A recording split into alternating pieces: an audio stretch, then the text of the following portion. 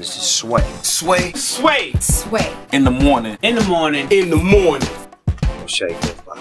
Wake your fuck ass up. That crust out your eyes. The legendary, iconic, one of the best people to ever play the game of baseball is here with us today. The one, the only, Heather B. is Pete Rose. I know it. He's right here. Woo! Come on, man. Pete, man. How you doing, bro? I'm doing good, man. I see that Oakland A's shirt you got on. They beat us in 1972. I made the last out of that World Series. Did you really? And we beat y'all, though, right? Yeah, you did. Yeah, we served you up. Yes, you did. And you won 3 in a row. Yeah, right. And then, you see, and this is why I wore this. Catfish Hunter. You know, Joe Rudy, Sal Bando, Reggie Jackson, Bert Campaneris, Raleigh Fingers. It's funny you bring up Raleigh Fingers because I was in a celebrity softball game this past weekend. And I sat right next to Raleigh Fingers. That mustache? He still has the mustache. Don't look good, does it? Yeah, no, he looks great, man. As all Oakland athletic players do. Not Reggie. I wore Reggie Jackson's number. I didn't hit a home run. Ricky Henderson was like. Don't tell Reggie that; he'll get pissed. I know Reggie. I met Reggie before. I don't tell him anything. You don't speak around Reggie, man. Do you keep in touch with a lot of these guys? Yeah. I'll see Reggie in September. We'll do a thing in the Field of Dreams in Dyersville, Iowa. We did it last year too, and Ricky was there. Ricky's funny because Wade Boggs' group bought that field because they were going to tear it down. Yeah. The Field of Dreams, you know. Building they will come. And they introduced us all out of a cornfield. We all walked out of the cornfield individually. And I'm sitting there on the bench with Reggie, and the last one to be introduced was Wade Boggs. And he come out and he had the corn. He started throwing the corn to the different people. And Ricky says, "Where do you get all that corn at?" I said, "Ricky, we just come out of the damn cornfield." That's where he got it. He didn't know you were in the cornfield. That's like. Did he say, Ricky wants to know, where did you get all that corn at? You're speaking third person? Like Ricky played one time with John Olerud. Yeah. And he used to wear a helmet when he played defense and offense. And then somehow they were on the same team the next year. Okay, John Olerud and Ricky Henderson. Yeah. And Ricky said, "You know something?" He said, "I played last year with a guy who wore the helmet all the time." He said, "Yo, it was me." He forgot it was him. He forgot it was him? Ricky's out to lunch, man. No. You know what it is? Ricky is such an iconic figure. Like even playing on the same team as him, I played on his team, even though we lost to the National League.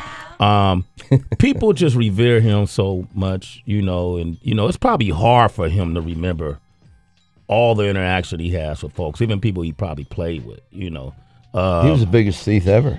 The biggest thief? Stole more base than anybody. He's here all morning. All right, I want to open up the phone lines, man. You want to speak with Pete Rose, 888-742-3345. And then I want to talk about SportsBeep as well. Shade 45, Sway in the morning. Pete Rose just got tombstone, and this crowd in Boston loved it. That was Wrestle Mania 14, man. Pete Rose and Tombstone. Yo, man, how real was that? Is that real? I tell you, it was fun because when you get Tombstone, you have to have your head above your knees. Okay, so consequently, my head's right down here. That's as close as my head's ever been to balls in my life. Really? Yeah. But if you don't, you're going to pinch your neck. Yeah. And then he just sets you down. But when he hits the mat with his knees, it makes it sound like he just threw you down. Yeah. It's just like when he choke slammed me. They grab you by the neck, and when they go like that, you jump up, and it makes you look like you're really up high. Yeah. Then they just lay you down. The only thing real about the WWE or WWF when I was around it is the blood. The blood's real. The blood is real. Yeah, the blood's real. Okay. But all the other stuff, these guys are great actors. So you haven't been around no balls? You haven't had your head around no balls? No. That's as close as I've ever been. Could you smell them? No. Okay. But listen to this. Then when I act like I was out cold in the ring like this, Rikishi, he stinky faced me. He did. You know what I mean? Talking about. I'm against the ropes like that. He come over and took his big ass and laid that in my face. Oh man! Yeah, he had perfume on his ass. He did. So you can smell it, all right? Good. He did. Yeah. So his ass smelled good. Aqua Velva. All right.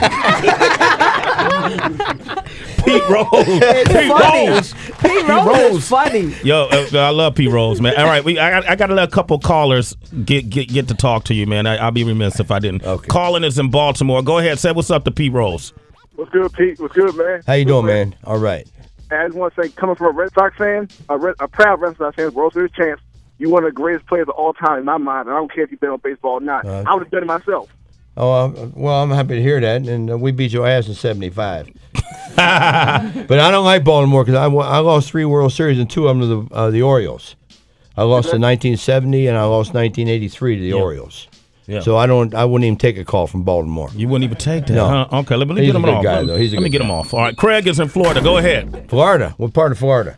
Boca Raton. I don't know if you remember, but first of all, I'd like to say no, I don't have sometimers. I had a restaurant there. I know. Yeah. If you remember, I was your neighbor. I used to ride the go-kart with your son and your daughter. Oh, okay. And you were yelling at me to in the neighborhood. Yeah. I don't want to put the name out there, but you live there. You know, I only live 2 houses away from you. Yeah, it was fun. That was a lot of fun down there in Boca. Yeah, it was. It was a good time. But I wanted to say, I mean, you're a great person, great personality. Everything. I get to know you back when I was younger, and great baseball player of all time. And I love you guys' morning show and everything. You guys are great. Oh, hey, man, keep listening, man. Keep listening. Craig, you're a citizen, bro. Sway in the morning. All right, Lloyd is in Cincinnati, man. What up, Lloyd? Hometown. You know I fuck with y'all. What's up, Sway? Hey, Pistol Pete Road, Charlie Hustle. Hey, I'm from Cincinnati, Everson, Ohio. You the man down here. You the inspiration for the hustle, man. Fuck everybody else talking about that motherfucking Baltimore. He talk like a real Cincinnatian, man. Right. Oh, what is it like, Lloyd? Pete Rose, man. I mean, you say he's an inspiration for everybody in the hustle. What do you think of him as a baseball player?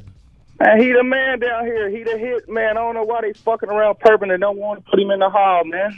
Yeah, you know, that's been an ongoing debate over the years, man. But when you look at your stats, man, 17-time All-Star, 3-time World Series champion, National League MVP, World Series MVP, National League Rookie of the Year, 2-time Golden Glove Award, Silver Slugger Award, Roberto Clemente Award, 3-time National League Batting Champion, Major League Baseball All-Century Team.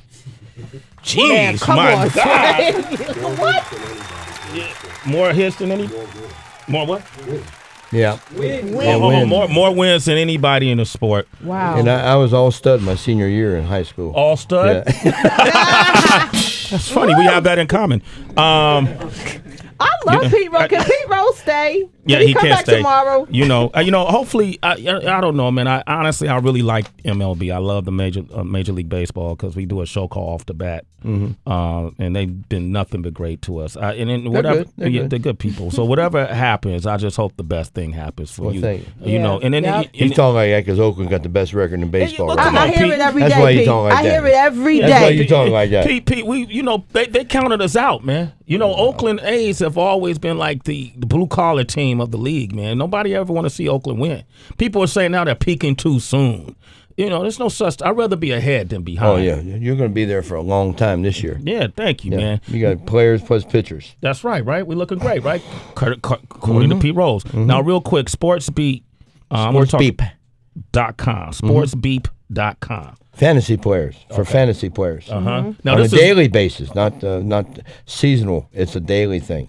You and I can pick our own teams, go to the bar and sit and watch it.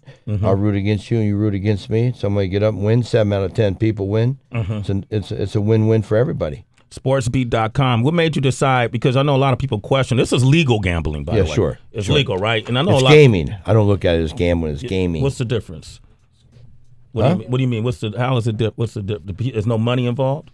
Well, there's money involved, but skill level. Skill is all about fantasy. I'm not in a fantasy league, so you got to. Yeah, you have to have skill on what you're picking, what you're doing. You got to do your homework. Okay. You know, betting's just going up, and I'll say I'll take this team over that team. Yeah. Or I'll roll a 7 or roll 11 or whatever. That's gambling. We're gaming. You're gaming. So and anybody could join this. Anybody. We're looking for everybody.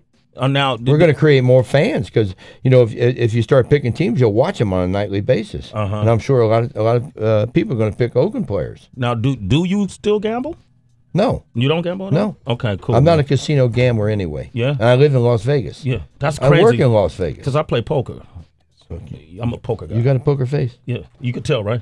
I don't know. I can't spell poker. You can't. I don't know. I don't know nothing about poker. Now, SportsBeep.com. I know you guys got. Why come you're not out there playing in the World Series of poker? I'm not that good, Pete. I'm not that good. I mean, I'm learning. You're smart. Yeah, I am. Thank you. You got a poker face. You think I got a poker face? You wear your sunglasses? Or you? Let me see. Every day, Pete. Let me see. You know what? Now he's playing poker. Now if the World Series, he's got 3 aces. Look at him. If they want to, invite me to come play in one of their tournaments, I would gladly do it. But first, I'm gonna go to SportsBeep.com. Yep. And what I'm gonna do is I'm gonna join it. Okay. And then increase my skill level as I go along, because it's about time I join these fantasy leagues. I've yet to do it. If I did it this year and pick a lot of the Oakland A's players, I'll be looking great right now, right? You would be. Yeah, right? You'd be cashing in. Are you on it too? Like you play, you game every day? I'm the spokesman. You're the spokesperson. I'm the spokesperson. Okay. Yeah. I can't pick baseball. I know too much about it. Yeah. You will win, right? Yeah. Hey, Pete, man. All right, man. It's always a pleasure, man. Thank you. No, hold up, man. I appreciate you, bro. Thank you, man. All right. Man, I'm a 70s baby, so I got to witness you play, as a kid. I was player of the decade in the 70s. Yeah? Yeah. See, that's what's up. That's your favorite decade? Yeah. Yeah, that's the decade I was born, man. Good, man. All right, that makes sense, man. Take care. All right, P. Rose, ladies and gentlemen. It's Sway in the morning, only on Shea 45.